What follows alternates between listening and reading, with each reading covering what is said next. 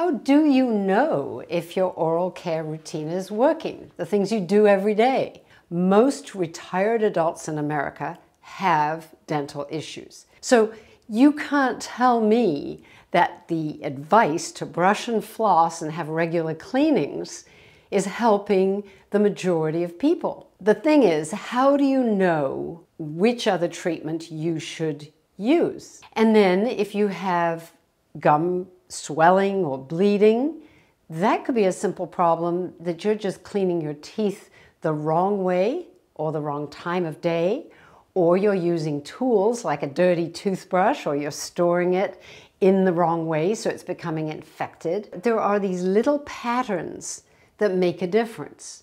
And it is the detail that you repeat day after day that can lead you down this very unfortunate road of dental disease.